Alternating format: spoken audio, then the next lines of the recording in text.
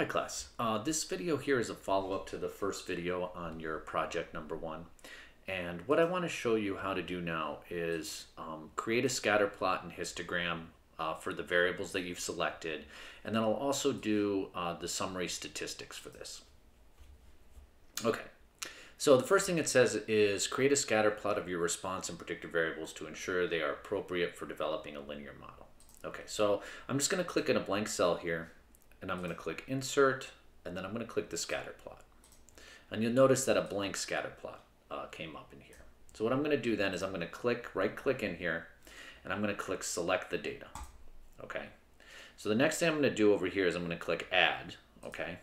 And it's going to say, okay, well, what are your X values? So I'm going to click this, and I'm going to select my X values here. And then I'm going to go to the Y values.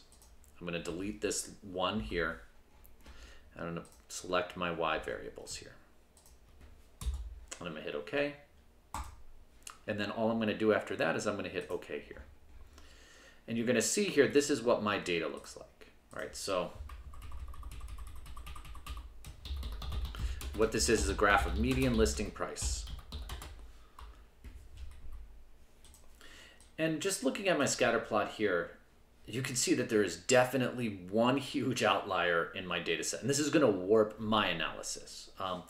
And this is covered in one of the follow-up questions in your project, but your data set might not have this. So if you look here, this one looks like it's the point square foot of 778 and a median listing price of $1.6 million. So that's probably New York City. Let's see. Yeah. So this is New York City. So this is an outlier that's warping my data. Okay. Or influencing, not warping, but heavily influencing my data set. Okay, now let's talk now about the histograms. So for your two variables, let's create histograms of them. So going back, I'll do a histogram of median square feet first. So I'm just going to select the entire column. I'm going to go Insert, and then there's this little button here that says See All Charts.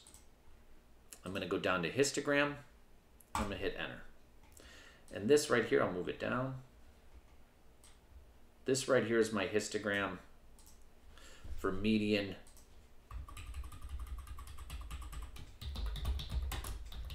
square feet. Okay, now I'm going to do the same thing for the median listing price. So I'm going to go over here. I'm going to select the column of median listing price. I'm going to go Insert, go to All Charts. I'm going to go to Histogram.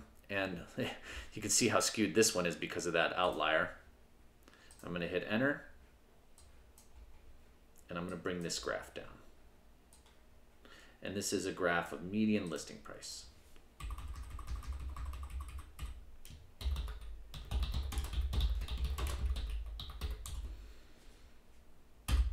Okay. What's really interesting is actually if you just delete the data, it'll automatically adjust the graph for you, but we'll leave it in there for now. All right, so then the next thing it said was for your two variables, create a table that shows the mean, median, and standard deviation. Okay. So this is for the median listing price, or excuse me, yeah, we'll do, I'm sorry, median square footage first. Sorry about that. And we have the mean, the median, and the standard deviation. And then we're going to do the same thing for median listing price.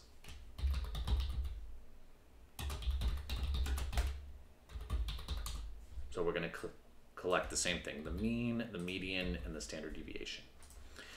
Okay, so for square footage, we're going to go equals average, and then we're just going to select the variables here. Okay, so it looks like the median square footage of these listings homes is 1850, or excuse me, the average, I'm sorry. So then the median is equal median.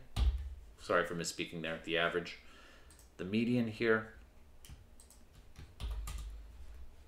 is 1814, the average was 1850. And the standard deviation, so you're going to do STDEV.S because you have a sample. So then you're going to start the parentheses, you're going to select the data, and And this looks like my standard deviation for square footage. Let's do the same thing. So the mean for median listing price, so equals average. I'm going to go over to median listing price. It looks like the average listing price is a little under 300,000. The median. So again, I'm going to go and select my data here. This is the median, a little bit lower. And the standard deviation, STDEV.S, because we have a sample.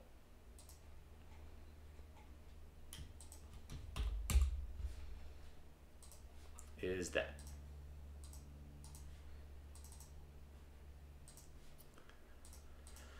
So that's just how you do the graphs and collect the basic summary statistics here for these. So I'll continue to follow this up with a second video. So you can see, you can even clean this up and merge. So you have a nice table here. There's a lot of great things you can do in Excel. So I'll follow this up next by talking about some of the analysis in a follow-up video.